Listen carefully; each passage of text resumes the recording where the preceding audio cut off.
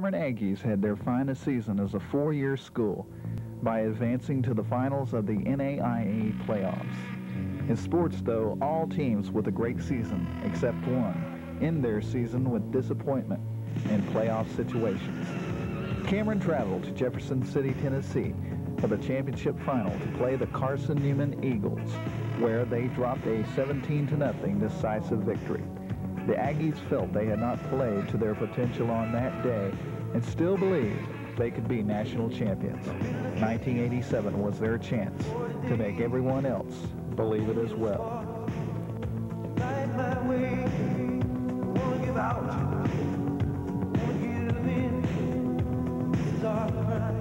This is our sin, but I still believe. The Aggies started their season avenging their only regular season loss of 1986, beating Southeastern 13-0 in Durant. Cameron opened their limited home schedule on the second week hosting the Henderson State Reddies. The Aggies' Houston Veer offense drove down the field in substantial fashion, putting the first points on the board with Chuck Smith's 8-yard run.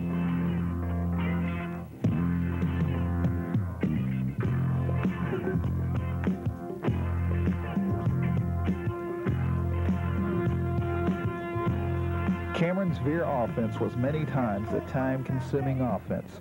In order to avoid tiring out, sometimes the Aggies would go for the big play, and they proved to be very capable as Levon Davis throws to Gordon Leatherbury.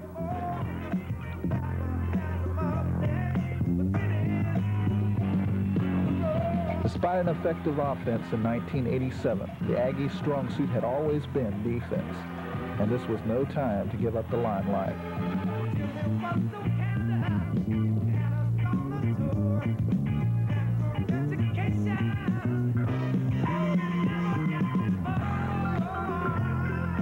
Pat Hartline's 29-yard interception for a touchdown was the telling blow in Cameron's 32-13 win over Henderson State, who may have been the Reddies, but they weren't prepared enough on this day.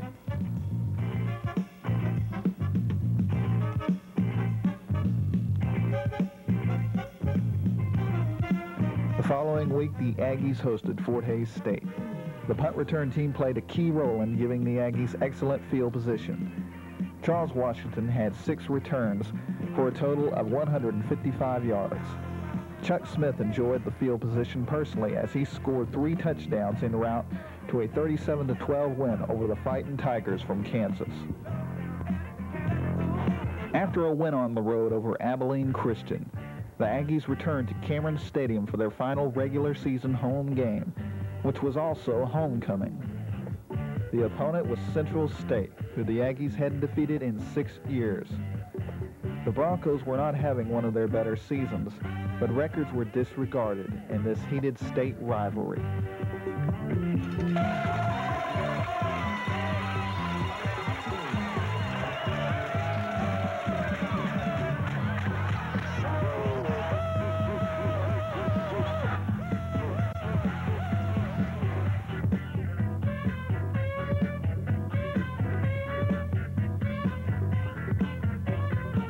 Roosevelt Gamble put the Aggies up front with this touchdown.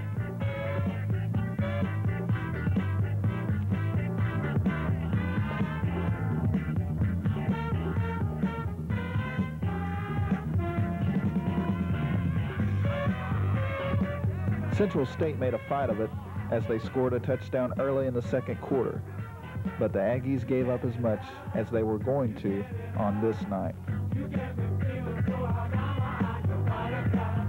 Gamble completed this touchdown pass to Jake Brownlow that put the Aggies ahead to stay.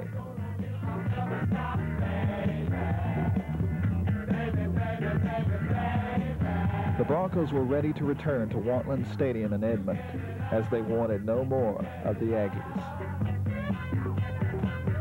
A 31-13 victory put the Aggies at 5-0, their best start since they were known as Cameron State Agriculture Junior College in the 60s.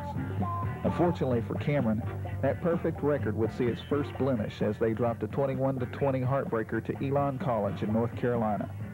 The Aggies didn't dwell long on the loss as they traveled back to the Sooner State, The hosting Langston Lions were treated rudely as Cameron made themselves at home.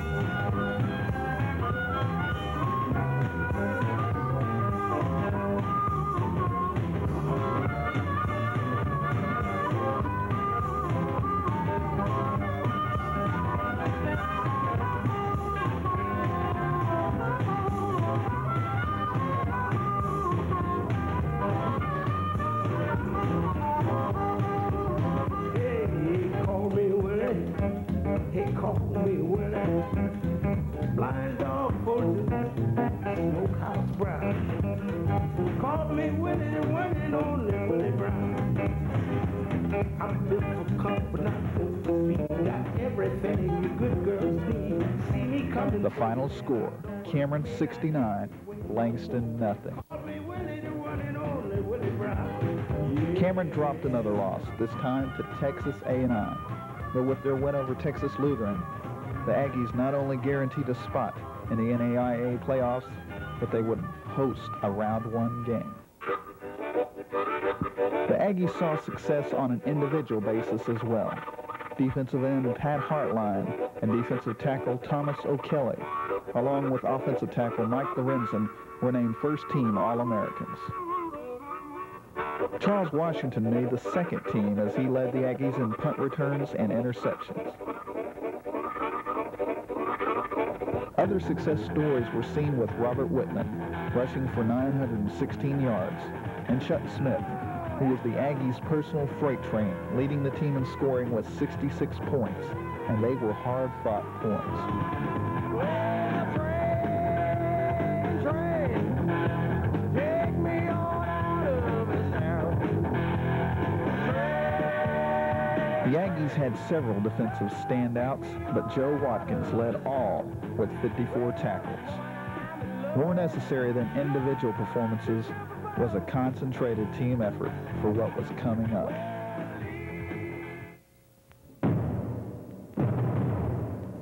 The Emporia State Hornets came into Cameron Stadium looking to sting the Aggies.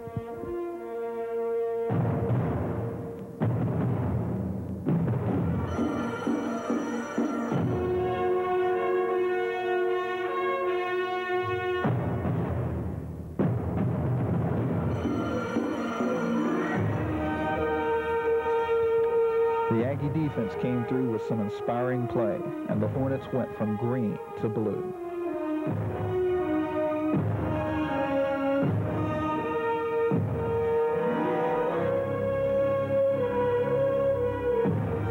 Navon Davis paced the offense with a 54-yard touchdown run and a 73-yard scoring pass to Ronnie Walters as the Aggies triumphed 17-12.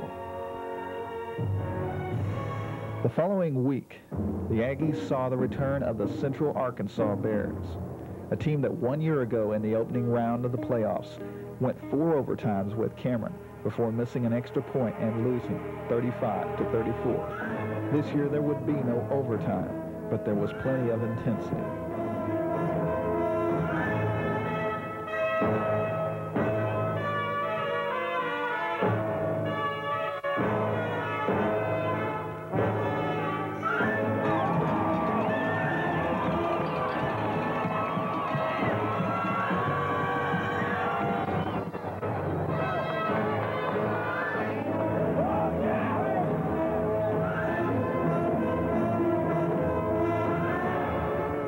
With the game tied at 7 early in the fourth quarter, Cameron's 5-2 defense did what all exceptional defenses do: continue to deny the opponent until the offense can make an advantage.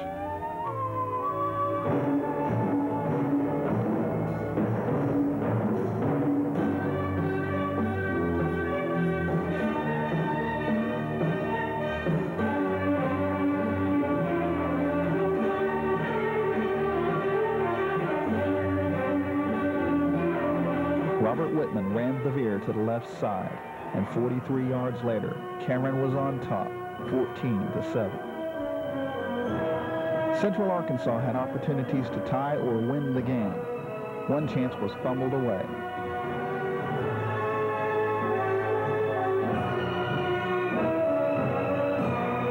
Then in the closing minutes, Joe Watkins ended the Bears' chances on a 4th down play.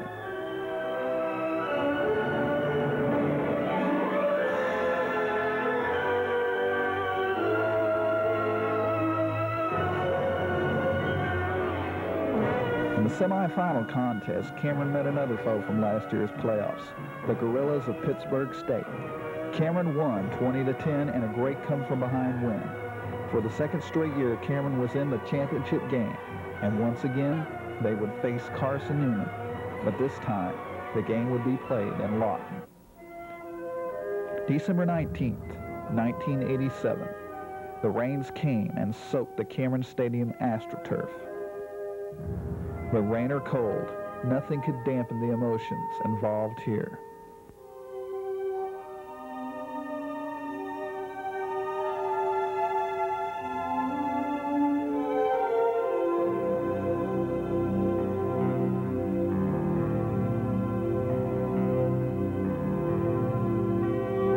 The game started slow as neither team could mount an effective attack in the first quarter.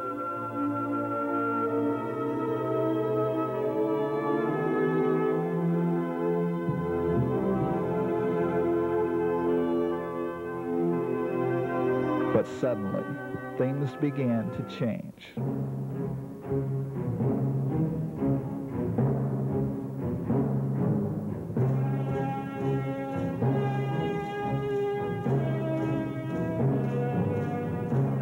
Last year, the Eagles scored first, and the momentum of that carried them to a shutout win. The Aggies were hoping that this first touchdown would dictate the game this year.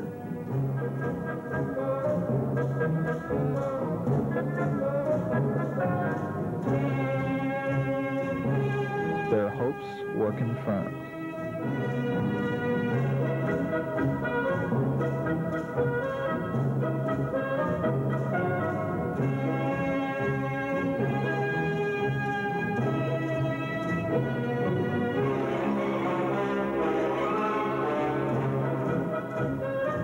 Rosie Gamble scored here, and the avalanche was falling on Carson Newman.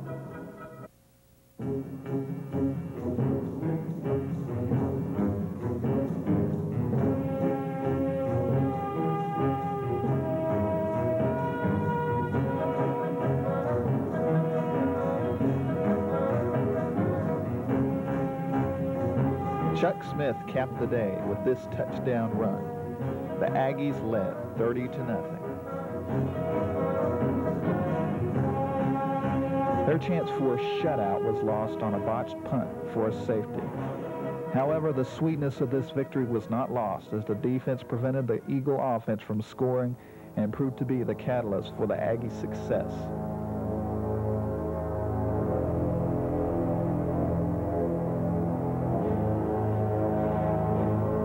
The final play summed up the game as Kerry Johnson intercepted a Carson Newman pass.